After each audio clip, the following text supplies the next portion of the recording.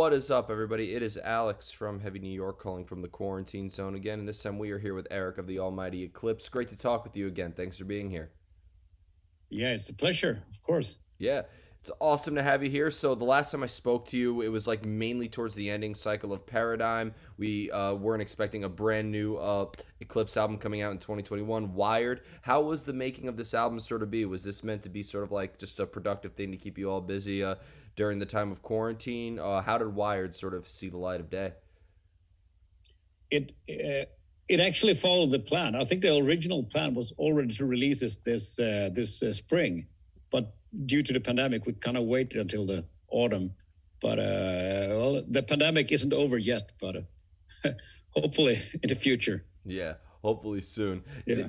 Did maybe Yeah. everything that we went through the past couple of years maybe influence what we're going to be hearing on this album? Because the first three singles I heard definitely give it a little bit of edge. It represents maybe time that's better, represents the desire for better times. That's sort of my interpretation of it. Yeah, absolutely. We didn't want to write a depressive record. We wanted to write the record for the post COVID world. I think this is the album you want to have listen to with friends while having drinks. Yeah, it's definitely a fun album to listen to, and definitely reminds us of much better days. Do you feel that the first three singles that you released, Saturday Night, Twilight, and Bite the Bullet, maybe serve as a good representation of what all of Wired is going to sound like, or is there a lot more to be discovered on this album? Yeah, well, it's drums, guitars, and vocals, so it's kind of the same, of course. But I think it's a very diverse record. It's all from ballads to really heavy guitar tracks. And for me, choosing singles is always super hard because I like all the songs. Otherwise, they wouldn't be on the record. And it's always hard also with a single because everyone, they read in so much into a singles track. They think it's the best songs from the record. For us, it's more like it's one of the songs. I always think more album than singles, to be honest. Yeah, I couldn't agree with you more. I've always thought that maybe like the singles release the purpose, especially when a band releases like seven singles before the album's already out or something like that. Yeah, Hmm. yeah, and it's really hard with streaming. It's like if you release the whole album at once, it's just the first three songs are going to be played and the rest is going to be forgotten. So I can understand that people release track by track because it actually gives some more kind of the credit they deserve because people will pay attention to them. But also you lose the whole impact of the record when it actually drops. So. When it comes to picking a single, I mean, I know it's kind of like a business-oriented question, but is that is that decided by the band or is that like a label decision? It is a discussion. The labels have their favorites, and the band we got our favorites, and also it also comes into if the song is too long, it's we would love to have like Run for Cover. It's track 4 on the record. It's one of the favorites from the band, but it's a bit too long because it won't be playlisted on Spotify or and those services. So it's those are kind of poor choices because it's too long. But it's yeah. You never choose the right singles, but in the end, when the album's been out, a year or two, and you go and you play at concerts, you know which songs that will stand the test of time and which songs the fans like. And it's sometimes the song that's really appreciated live was never a single, so it's. Well, I'll tell you this: "Run for Cover" is one of my favorite songs on this album, so it's awesome to Cool. hear you say it. And really, the reason is because it's too long that can't be released as singles. Do you think we could ever get like another Bohemian Rhapsody sort of situation? I mean, with how long that was. Yeah, well, I think it was unbelievable that it was a hit even back in the day. But well, I don't know. The interest span of a normal person clicking on Spotify is if the chorus doesn't hit within 40 seconds, it's they kind of change to next track. But having said that, we of course you can think singles and you can think streaming, but there is a reality where we actually have real fans people who love music the way we do, who create it and you know listen to music, like deep listening to music, and those are the fans that you know it's that are most important, of course. Yeah, of course. And I've Yeah. always like wondered because like everything is meant to, I feel like you want to start the songwriting process with the intention of every song being a single. Who like in a way Yeah. when some people think great you have these three singles, so is the rest of the album like a dud like Yeah, but I especially when I was younger, when you spent a lot of money on records, you just took a chance and you bought a record and you know you never had I never had any money. So when I spent money on a record, I was so many times I was so disappointed because there was like two, maybe three tracks that were great, and there was a lot of those you know just filler tracks. And I kind of I don't want to be that band releasing records like that. yeah, you know, I feel like, you know, and even nowadays it's even more obsolete. Like I'm telling my 10-year-old niece that I used to get my music off of iTunes, and she's like, "What's iTunes?" I'm like, "Well, back in my day, if you wanted the bonus track on the album, you had to buy the whole album." And I remember setting my alarm clock for 11:59 p.m. just so I could be the first person to download those MP3s back in those Yeah. days. Yeah, it's wonderful. Yeah. You know, we've taken it quite far this time. We released two different colored vinyls. It's like it's a super. The vinyl looks gorgeous. It's super deluxe. It's really a really beautiful looking vinyl. We got it in two colors, and we even got you know the CD, of course, and we also got the cassette, which is super fun. Those are going to be like artifacts. Yeah, we actually got the album. I got it today, so the first thing I did was pop the cassette into the cassette player. I actually got an old boombox in my studio. Really, those still exist. I've always said that there should be like a metal parody video of like a mixtape, like an old school tape, and it's like an Indiana Jones like artifact. You have to wave your hands over it to make sure that if you grab it, like a booby trap doesn't come down. Yeah, but we only I think the record label just did 200, you know, because we didn't think anyone would buy it. But even like a month ago, it was already sold out. Wow, that's So people was like, yeah, and we just couldn't stop laughing. It was like people actually bought it. It was, and we were super excited, of course, about it. But you know, yeah. I guess more people were. Well, there is sort of like a collector thing. I mean, people are such hoarders nowadays. People love to have like that. When people get a vinyl, they open that up. It feels like they have like a sacred piece of art. I think that aspect of vinyl will never go away. And I mean, this is obviously an apples and oranges scenario, but people love the presentations of albums as much as the album itself. That like people get angry when they like have a song that they downloaded from the internet and like you know the album artwork is missing or something like that. People feel like something's missing. So I think the love for the presentation of an album is never going to go away. Absolutely, and I think the vinyl is the ultimate presentation of a record. It's so you know the size is perfect. The pictures, you know, they're big pictures. You can really have a look at it. You can read all the lyrics. In you know, you don't have to like have a binocular to read the lyrics. You can really actually see all things in a big scale. And yeah, the whole thing is just it's a beautiful artwork. I think that's why it survived. Yeah, definitely. So, yeah. I could see like some of these amazing album artworks. Like I love the album artwork for Wired, and like I could like some of these album like I could see like art galleries just putting a bunch of vinyl on the wall and people appreciating it for the artwork in itself. Absolutely, yeah. I fully agree. I got over 700 vinyls. I actually been quite a collector. And I have this old 70s stereo, which sounds amazing. You can think that new speakers they would sound crap, but they actually sound really, really good.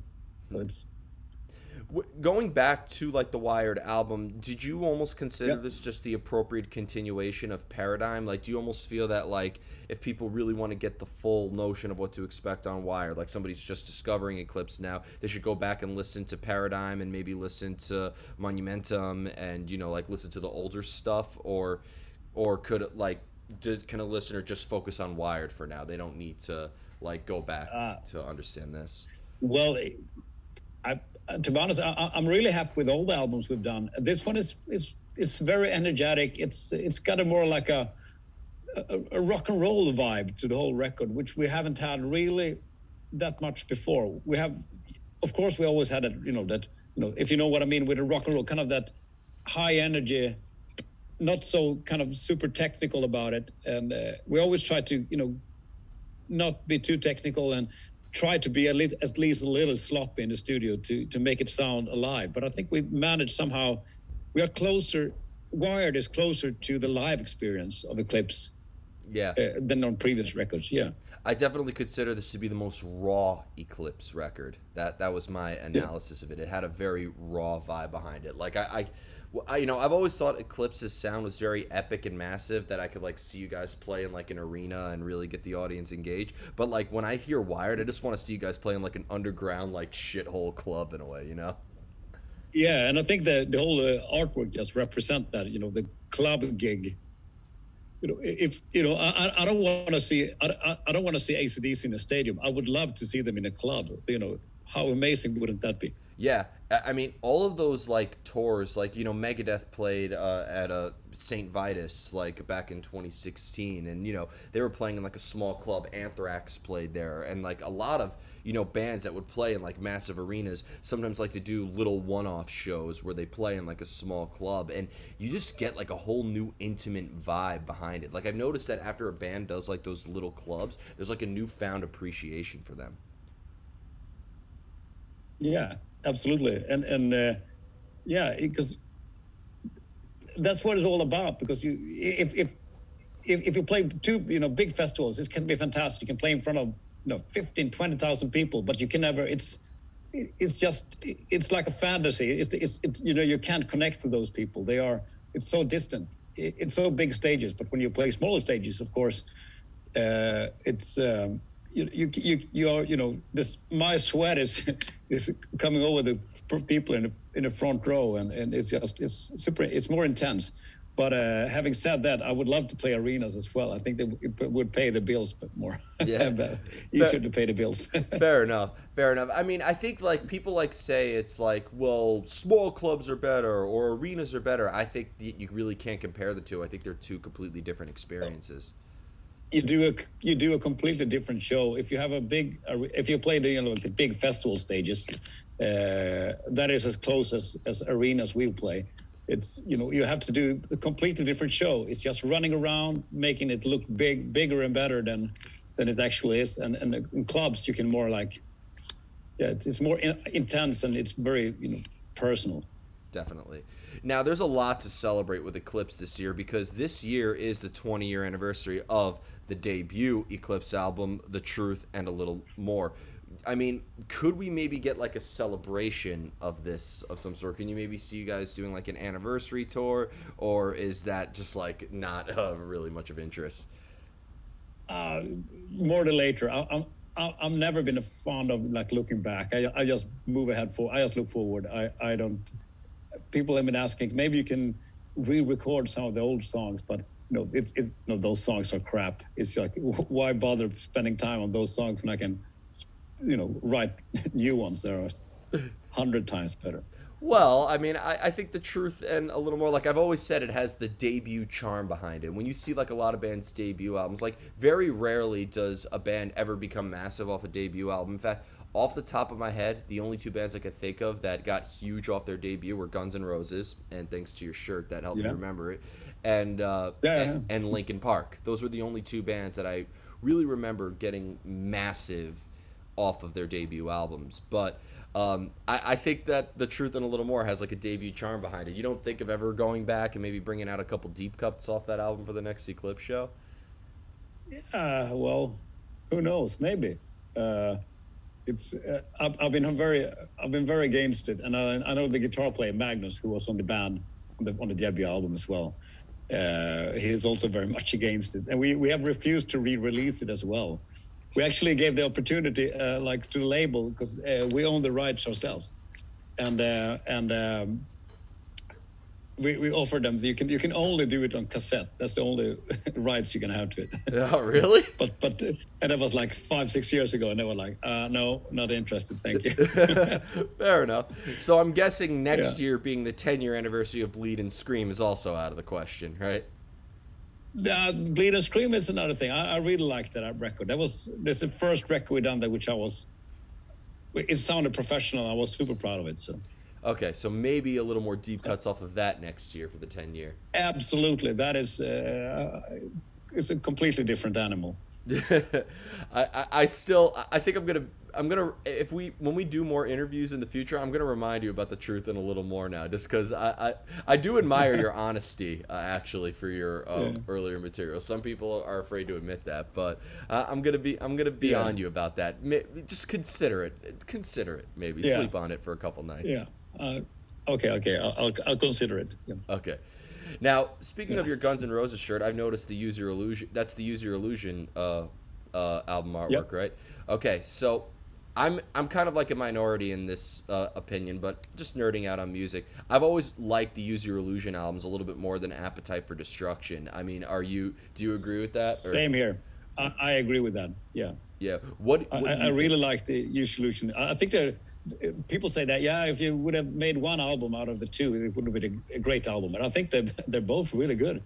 Yeah, I've always said that, like, it because Appetite for Destruction was very in your face, with the exception of Sweet Child of Mine, of course. But like, I feel like that was a very badass, down and dirty rock vibe. I always thought that Use Your Illusion really had, with songs like Civil War or something like that, was really in your face and down and dirty. But the way that November Rain and those ballads, and The Garden, which I think is the most underrated Guns N' Roses song, I've always thought was so, like, massive. It showed sides of, like, different sides of one of the greatest rock bands ever.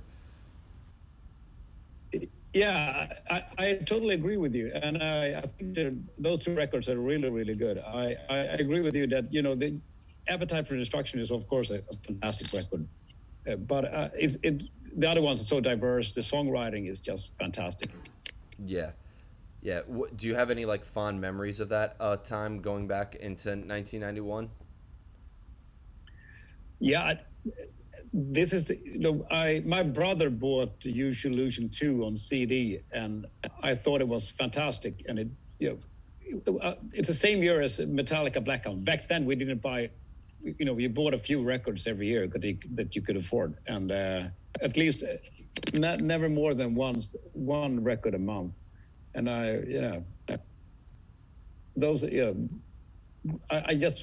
was really young, but I think it was a fantastic record from the start. Yeah, definitely. So before we go, I do want to thank you so much for your time today and for such a great conversation. It was great to really nerd out, like, on vinyl and music and stuff. I don't get to have those discussions that often. Is there just anything else with Eclipse that you would like to promote for the release of Wired? When this fucking virus that shall not be named is finally behind us, could you maybe consider bringing Eclipse to the U.S. one day? Yeah, that would be great. We had to cancel. We were supposed to play a festival called Monsters of the Mountain in October, but we had to cancel it because we couldn't get visas, and we are not allowed to travel to America without a 2-week quarantine. So it's like we can't sit waiting in a hotel for 2 weeks before the show. It's a bit hard to do. So we'll play Monster Rock Cruise next year. Hopefully that will happen, and. Yeah, we actually talked about maybe doing at least a small run in America while we're doing those festivals. So fingers crossed we'll make it happen next year. Awesome. Well, thank you so much. Do you have a lockdown? Do you have a lockdown right now? No, not at the moment. In fact, I've been to a couple of shows recently, and it's all been fantastic. But there's been strict rules. You have to prove that you're vaccinated or have a negative test before you can enter the venue. Masks are recommended, but not. That's like the jaywalking law is more enforced than that at the moment, and but there's still plenty of restrictions and stuff. But slowly but surely, I mean, there are festivals like Louder Than Life Festival is happening in Kentucky this week. Okay, cool. But tours have been getting canceled if like one member contracts the virus. So like it's a very up in the air sort of thing. It's an uncertain. It's an uncertain very vulnerable field. Yeah, but we're pulling through. It's one thing I've noticed is that with the possibility of shows always getting canceled and stuff, people appreciate the shows a lot more. Like, I see the venue packed for the opening bands now. I see every show has been almost sold out. people are, you know, going crazy and savoring it. You don't see people like leaving the shows like in the last couple of songs or something like that. So there's a newfound appreciation for it. I could tell you that that's Yeah. definitely something to look forward to. Yeah, of course, we discussed earlier during the before everything started to open up. But are people going to be scared in the future to be in the same room or hanging out, standing too close to each other? Because it's. But we played a festival in Belgium like 4 weeks ago, and it was like a 20,000 open air festival, and you had to you had to have your vaccine proof or like a PCR test it was called. And when we came in there, it was like a time machine back to 2019. People were like partying, hanging out together, having a really good time. And that was really good to see that it kind of took away my fears that people would be scared of going to concerts. Yeah, I mean, there are some people who are like a little like, you know, what am I doing here? Is this safe? Is this okay? But like, I think it's going to be one of those things as it happens more and more and more. I think the fear's going to, you know, it's like after 9/11 when people were afraid to do anything after that. So like, I think after a while, like, you know, and even after the Paris attacks in France, I mean, people were scared to go to concerts for a while, but then slowly but surely, you know, they got over it. So I think this is kind of one of those situations as well. Yeah. Yeah. Yeah, wonderful. That's good news. Yeah, we open up Sweden on 29th of September. We open up for concerts completely, like back to like it used to be. Yeah. So but it takes a while to book concerts. So it's not like we can play a gig on the 29th. It just takes forever to book gigs and promote them and sell tickets and stuff. So it's yeah. For those of you listening, every concert that you see announced was probably booked 2 years ago, even without a pandemic. So, but yeah, and our festival summer for 2020 was fully booked, and everything has just been pushed to 21, now pushed to 22. So bands who wasn't booked for 2020, they have to wait even longer. It must be terrible for them. Yeah, it's funny though seeing like the anniversary tours rescheduled when they say like 20th anniversary and then they re-release the flyer with like an X over the 20 and put 21st anniversary and then so we thought about releasing a tour T-shirt for 2020 and 2021 and just do all the gigs and just canceled for everyone. The whole back just canceled. Ooh, that might be a collector's item. You might be onto something there. Yeah. We thought about doing it, but it was kind of fun. Yeah. But again, Erik, thank you so much for your time today. Everybody, thank you so much. Erik of Eclipse. Be sure to check out Wired, coming out October via Frontiers. This is Alex from Heavy New York. We will see you next time. See you, man.